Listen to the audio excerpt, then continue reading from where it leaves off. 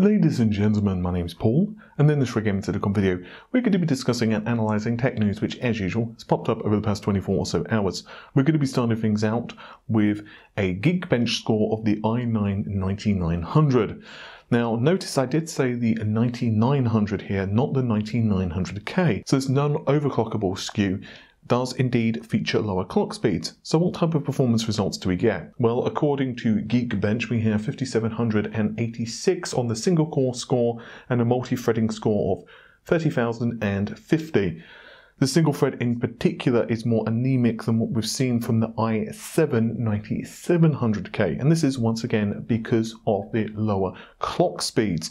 Even so, it's a fairly impressive chip, and I'm sure that in some tasks, because obviously it does have hyper-threading, which is something that the 9700K does have, it still has the 8 physical cores, we may see some instances where this processor does excel.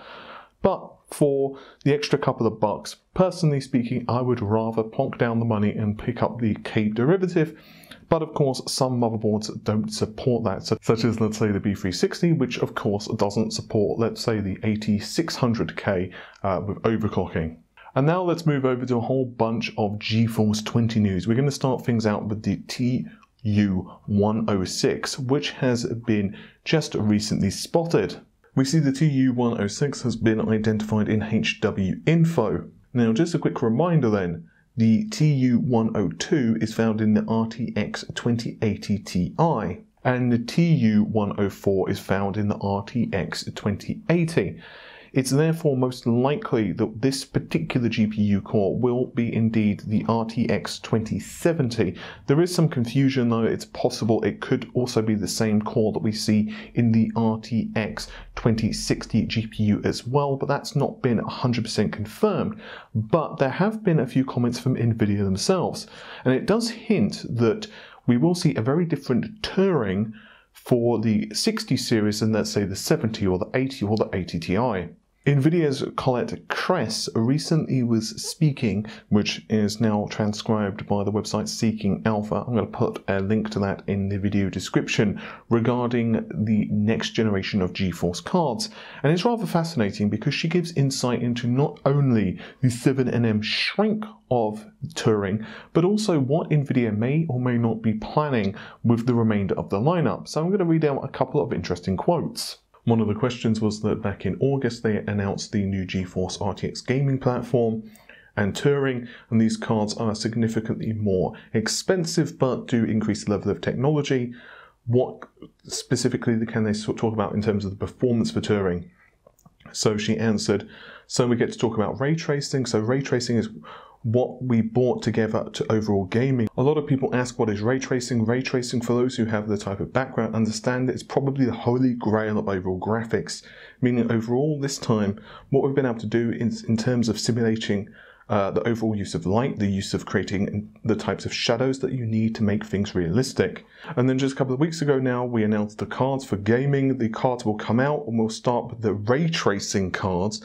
We have the RTX 2080 Ti, the 2080, and then 2070. This is a major leap of something that people probably wasn't expecting for another 10 to 15 years, and games will look different. There'll be a moment you may have to pause and wonder whether it was a film or whether it's a game. One of the points you'll notice is that she did say that they were starting out with the ray tracing cards first, and of course they mentioned the 2080 Ti, the 2080 and the 2070. Now there were rumours that the lower end SKUs, so the 2060 and so on, would not have ray tracing on board. And it does appear that this is the case, that Nvidia, at least in passing, are confirming that this is what we're going to be seeing. But it does make sense. Honestly, the problem is that these additional features, ray tracing, tensor cores, they are drastically increasing the cost of the cards. So most likely, there's a couple of things here. The first issue is most likely you would not be able to sell significant numbers of the cards because the price for the mid-range would just go up too much and people would just refuse to pay it. And of course, that would leave things wide open for AMD to take over that segment. The second reason is most likely if they cut the number of RT cores and tensor cores that would be required to make this not too expensive, then performance would be so bad it wouldn't be worth it anyway. After all, if you're ray tracing but you're getting like 2 frames a second at 720p, and yes, I'm being a bit silly, but you get my point, it doesn't really make any difference, and no one in their right mind would enable that, and it's just increasing the cost to consumers and Nvidia for just no reason. So it does appear that the RTX 2070 and above are where we're going to be seeing this. Of course, this does mean, at least in the short term, adoption for ray tracing is going to be lower, but it will still be there. And yes, some people will say, well, that means that it's not going to get widespread adoption. I disagree. AMD are obviously going to be implementing this with their cards. Eventually, we're going to see other titles really start pushing this. And honestly, having certain features which only are supported by certain cards is kind of normal. I mean, we've seen this in the past. Nvidia have done this back in the days of the Geforce 4s. Remember that MX derivatives of the Geforce 4s didn't have the feature set, the hardware feature set of the non-MX cards. And it's just kind of how things work sometimes until things become cheaper, then the mainstream kind of just doesn't have them. And if you think about it, this also goes into resolutions as well. For how many years? 10 years or so? 1080p has been normal for PCs, and now 1440p is becoming standard. Like, you can quite happily game on a 1070 or even a 1060 or an RX 580 or whatever, most games quite happily at 1440p. So obviously resolutions are starting to go up, and it's a lot easier for cards to be able to do that. So unsurprised that the feature set is just out of reach for the mid-range cards, but it's going to be fascinating to see how this is adopted by developers in the short term. There was also a question regarding performance. What type of performance improvements are we going to be getting? Yes, we always like the effect that we're seeing even an upgrade to any card, your games will automatically get better. So we're playing the day before, and what we're now playing with is absolutely improved. We'd like to see at least a 2-time improvement out dealing with overall ray tracing on your existing games in terms of existing performance. This is probably our largest leap in terms of architecture to architecture, in terms of what we're doing with Turing. When you get into ray tracing, we're talking a 6 times improvement. Now, of course, one of the things they're not taking into consideration there is DLSS, which is one of the key ways, at least in the graphs that they've shown, that Turing does get that leap. Without DLSS, it's looking like it's around 40-ish to 50, possibly 60, depending on the application. But even so, a 50% improvement, that's just, you know, go down the middle, 50-ish%, 45% improvement is not bad. It's looking like these cards still perform very well, but the problem is, because we don't have optimized drivers out by anyone outside of Nvidia yet, getting exact performance metrics is extremely difficult. And this is, of course, something that we're really looking forward to testing when we get our cards in the not too distant future. So definitely stick around to see our numbers, as we're going to be comparing against the 1080, the 1080 Ti, and a lot more testing as well, testing DLSS and a lot of Turing's feature set, which I'm sure that a lot of you guys are very interested in. So what about AMD's 7nm process? Obviously, this has been the talk of the town recently, the fact that Vega 20 is 7nm. Nvidia are stuck on 12nm for now, at least for the consumer parts as well as Volta. And AMD are clearly going to be targeting Navi towards 7nm, and that's not a guess, that's something that they have confirmed.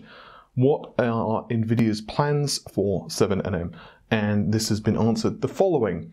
Now, our future generations, we think about no changes in terms of we make no changes, of course, that's a verbatim quote, just like all do, and we carefully consider in terms of these overall changes, our performance improvements that we have with Turing without overall change in the overall node is absolutely phenomenal. Meaning, the overall GPU has so many abilities to go through the overall architecture and designed to concentrate on performance. There's always a right time to think about that when we have the right changes to be going forward. We haven't announced in terms of any new architectures coming down the pipeline, but we always like to keep that a surprise, but stay tuned, we'll talk about that. Of course, that's pretty much the biggest non-answer in the history of humanity. So whether that is a new architecture or whether they're simply shrinking the node remains to be seen.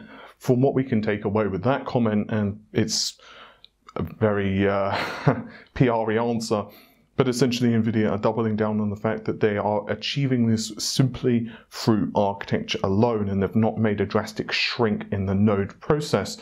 So that of course does leave them a couple of options. They can simply do a die shrink from 12nm down to 7nm and make minuscule changes. They could perhaps just increase the clock speed, maybe add a second RT core if they wanted, maybe add a couple more CUDA cores, and they would be pretty much good to go. And that refresh would be very impressive. Or they could do something else. They could go a Maxwell to Pascal kind of jump, where the architectures, yes, there are some similarities there, but there were a lot of differences as well. And one of the core ways they've done that, of course, was engineer it purely for clock speed. So perhaps that's another way they would go. They would re-engineer the architecture significantly more to take advantage of 7nm. So there are those two options that Nvidia do have open. And finally, let's discuss the Geforce GTX 10 series. Why are we discussing the 10 series, I hear you ask? Well, one of the common things that we've been hearing, of course, on the channel is that people are very happy to snap up GTX 1080s, the 1070s, the 1070 Ti's, the 1080 Ti's, whatever, because of the price. And it's because, of course, there was that oversupply of GPUs. That combined with the fact that the cryptocurrency demand is pretty much gone to hell right now, and the fact that retailers are only too happy to clear their inventory, it's meant that prices of certain SKUs are very compelling. In fact, just to give you an example, for the low $200 mark, you can pick up like a 570 or a 580 card, which is very good. I mean, that's very hard to argue with. But it also means that the 1070, the 1080, and so on, I'm just going to call it the 10 series, has been very popular and people have been buying them up. And that has led to the fact that the supply, which was like, you know, over there, is now going do, and, well, very low. What does that mean? Well, that means that all the killer deals that we've been seeing are going to start to dry up. And this is not just speculation. This has actually been confirmed by well-known online retailer Overclockers UK. The too long didn't read of the post is that a lot of the deals they've been doing on Amazon, on Overclockers, on eBuyer, and so on are probably going to start to dry up very soon. So that means that if you do want one of these cards and you want to get them on the cheap, well, yeah, you might want to grab one. Just a quick thing, we do have some affiliate links to Amazon in the video description. I'm just saying, if you are thinking of picking one of these cards up on the cheap, you can go ahead and use that link, and of course we'd get a few pennies for it. You don't have to or anything like that, but you know, if you are thinking of buying one, it does help us out. Just saying. But regardless, no matter where you pick up one of these cards, if you do want a 10 series GPU, I would advise you buy one as soon as possible, or most likely you're going to have to go to the used market, of course, and this is just the way of cards because, well, yeah. One product becomes end of line as the other ones get introduced. With all of that said, hopefully you have enjoyed the video. Normal stuff, like, share, comment, subscribe. I don't know what I was doing with my fingers there. It kind of started and I couldn't stop them. They had a mind of their own. So yeah, like, share, comment and subscribe, and I'll see you soon. Take care. Bye for now.